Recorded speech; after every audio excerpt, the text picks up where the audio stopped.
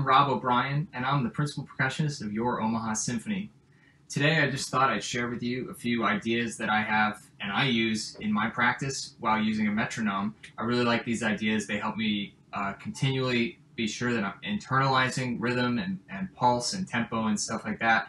And then I'm able to use another method to kind of check myself and make sure that I'm really doing a good job.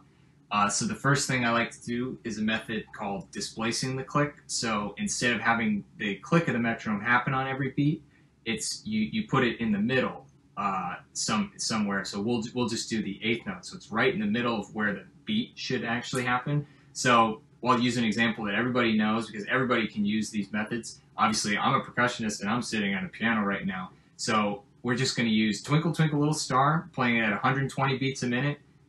And normally, it happens with the click on every beat like this.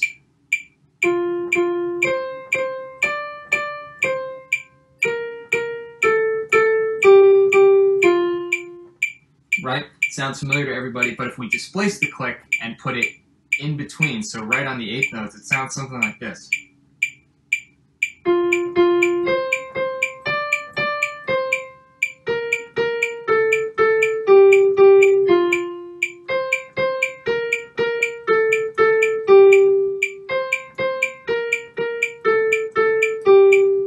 Right? A lot more challenging, I think. So if that's difficult for you at first, the first thing I recommend is slowing the click down. Pretty much anything becomes easy once it gets slow enough. And really be sure that you are subdividing while you're doing it. So you might have to count eighth notes out loud to make sure everything's kind of lining up. But if you do that enough times, you end up internalizing it, and then you don't even have to think about it once you get really good at it and you're really diligent about this practicing. The other method I like to do is called reducing the click. So this is really helpful for checking yourself to make sure that you're doing a really good job of internalizing pulse and tempo like that. So reducing the click, so instead of having it happen on every click, let's have the click happen every other beat, okay? So this would be 60 beats a minute. So now it's on every half note. Let's see how we do.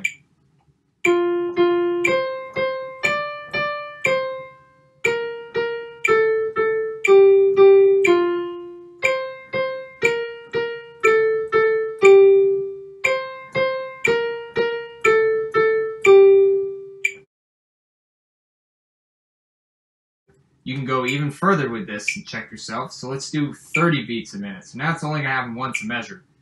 So as it gets slower and slower, there's fewer options to check yourself and make sure that you're really steady with your tempo. So if we're subdividing really well and really diligently and really accurately, this should line up pretty well. Let's see.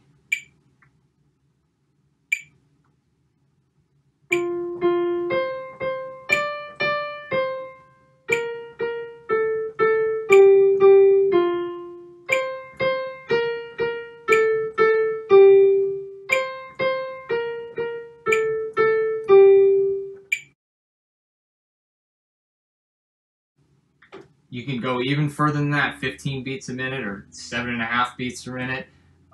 There's tons of different ways to keep using this, kind of keep what you're practicing, get really fresh, and really aid in your development, your rhythmic integrity and development as a musician.